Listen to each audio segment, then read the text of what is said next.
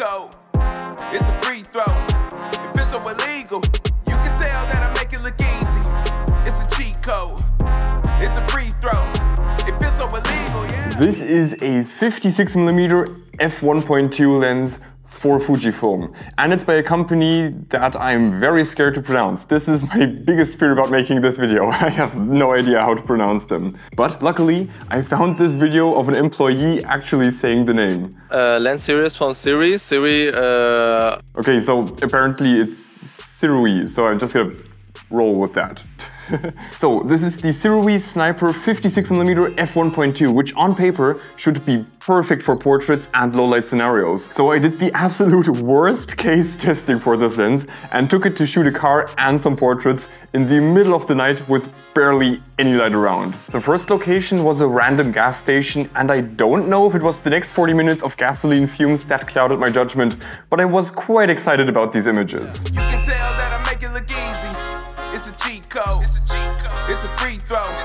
If it's so illegal, you can tell that I make it look easy. It's a cheat code. It's a free throw. If it's so illegal, yeah. You can tell that I make it look. You can tell that I make it look. You can tell that I make it look. Double take or a second look, bruh. You can tell that I make it look. You can tell that I make it look. You can tell that I make it look. Ain't no wonder why I got him shook.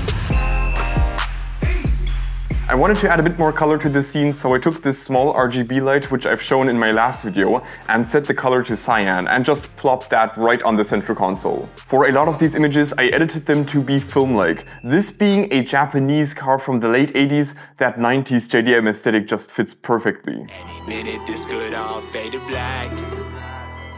That's why we run it up. I want more, it's not enough. I ain't come for the runner up. I go in, I'ma win a cup. Fuck it up. Ain't gon' lose, I'ma level up. I've been down, but I got tough. Hey, run it up, run it up, run it up. But I also wanted some clean images. The f1.2 aperture really helped here in these super low light conditions, but still my ISO was between 4000 and 8000 the entire time. Thank the Lord for the Lightroom denoising feature, because I've literally used it on almost every single photo from this shoot.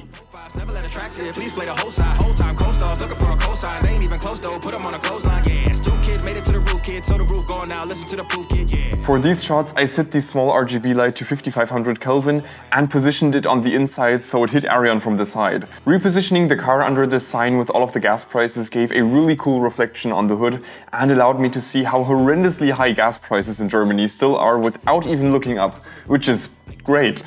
All of these images are edited with an upcoming version of my Analog Vibes Lightroom preset pack, the first version of which you can already buy and support me while doing whatever the hell I'm doing here. It's only $5, go check it out, please. Hey. Next to rock like Mick Foley, it's Nick Joby, kill him softly, play that shit slowly. On the keys like Tony, throwing subs, they get toasted. About my bread like a hoagie. This beat ice cold, look how I ride this Zamboni. I feel like old Tiny good anywhere you We then headed to the next location, which was this relatively narrow alleyway. I'm not sure, I was not that big of a fan of this location, to be honest. We got unhealthy habits, we've been already growing. It's like we're drowning in them. It seems the levee's broken, but it's not too late to change them. And refrain from being slaves to the vices that encage them. I'm writing on this page like I'm throwing hands with Satan. Don't run from all those demons, gotta stand your ground and face them. Sometimes you break, but through destruction comes a renovation. We all just trying to build a foundation. But I did get one shot here I quite like through the back window of the car. I really wanted to get some images on this shoot that had a cinematic feel. Zelda. And to give it some extra cinematic quality, I gave it a widescreen crop and a cheeky anamorphic flare. We then headed to the next location, which turned out to be super cool. But first, let's talk about the lens a bit more. This being a 56mm lens on an APS-C sensor means that you have a full frame equivalent focal length of 85mm, which is hands down my favorite for portraits. Coming in at 419 grams, it's very similar to Fujifilm's own XF 56mm f1.2. The Sirui Sniper lenses come in different finishes. The one I have here is a black plastic finish with some carbon fiber. I have to say, I like the design of the Sniper series, because just like road bikers, I pitch a tent whenever I see carbon fiber. A friend of mine said he thinks the design makes it look cheap, but to be honest, at this point I'm just gonna give a standing ovation to any manufacturer that does something different than a standard black finish. It's like all of the camera companies just agreed on having the most boring possible lens designs while literally trying to sell creativity to their customers. Like, what the hell? Anyways, we then headed to the next location. This might not seem like a super interesting photography spot because it's just a parking spot next to a shop window, but this is where this lens really shined.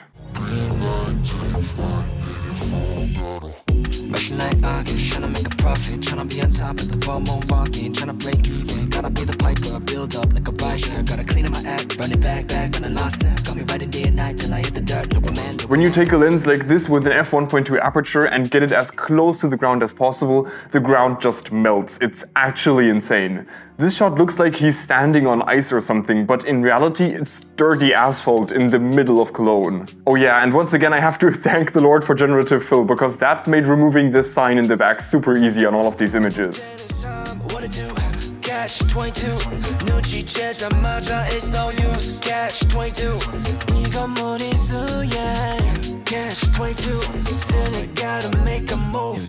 Arian also had a model version of his car with him, which served as a really nice prop for some more portraits. I was once in a doctor's office and had this tiny little model of a human brain in my hand, and then the doctor walked in and said, yeah, for you that's a 1:1 scale model. And I've never been the same since. Just like my stock investments, I love getting the camera as close as possible to the ground. Though I had my GoPro on, and that meant my GoPro was just pointing straight down towards my feet the whole time. And at this point in the video, I'm just running out of usable footage from this location, so we're just gonna move on to the next one. Shooting for the stars, all I gotta do is aim. I was barely starting out, now you even know my name. Gave up everything to run for the one that I want to be done. 151, cause I run 51. But time and time again, wonder if I made the correct decision. Wasn't really dodging bullets when I left my chance to be with her. Then my mind is telling me to stay sober. Gotta get over, work hard and stay numb. Gotta get over. Catch 22, I'm booked in his time, what to do? Catch 22, it's no use. Catch 22. One problem I was facing this entire shoot was that all of that yellow-orange light from the street lights gave such an ugly color cast to the images. I tried my best to edit all of those ugly oranges out, but the car is red, which is quite similar to orange, so it didn't always work as well as I had hoped. This lens is not that sharp wide open compared to the Fujifilm XF 56mm f1.2, but it sharpens up relatively quickly when you start closing down a bit. But one thing I really love about this lens is the bokeh it produces. It's soft and pleasant, the background is not distracting, it just looks super nice. It has a bit of that vintage bokeh characteristic, and yeah, it's super nice bokeh. I was worried about autofocus because Sirui is new to making AF lenses. They used to only make manual focus lenses, but autofocus is surprisingly quick. The AF motors feel very snappy, and there is a USB-C port next to the mount of the lens for updating firmware so they can keep improving these lenses as well. The old XF 56mm is known for extremely slow autofocus, so this is a huge plus. Yeah. Energy's here, you're not ready for the wham. Energy's raw, I've never been glam. Energy sure like bars will land like a missile straight to the plan. Energy's more than everything, man. Energy's mad, don't mess with the ram. Certain things in life gotta overstand. That's disappointing, don't do this, man. We headed to the next location, which was on top of this parking structure, and we even asked if it was okay if we shot a few photos for like 20 minutes, and the guy said it was fine. Though it was like after midnight on the first day of Christmas, so there wasn't exactly a lot going on. Energy, wham.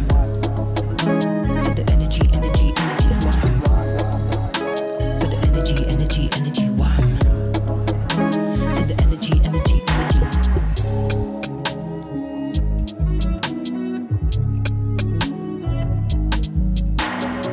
Two bars, floats too fast. Too constellation and stars. Too laughs. Too hearts. Out of this world is straight. I mostly got one good composition up here, which I really like because I feel like it complements the car really well. I also got a bunch of other shots with a different lens and the internal flash of the X-T30 because I wanted to get that disposable camera look, but I'm gonna save that for a different video, so if you want to see that, make sure you subscribe. So, would I recommend this lens? I think it performed really well, and Sirui did a really decent job with this being one of their first autofocus lenses ever. Yeah, it's not the sharpest wide open, but chromatic aberrations and distortion are controlled well, and the bokeh is extremely pleasant. All while the autofocus motors are surprisingly quick. Sirui also gave me a discount code if you want to check it out, there's a link in the description. Okay, I didn't plan an outro for this video, so yep, goodbye.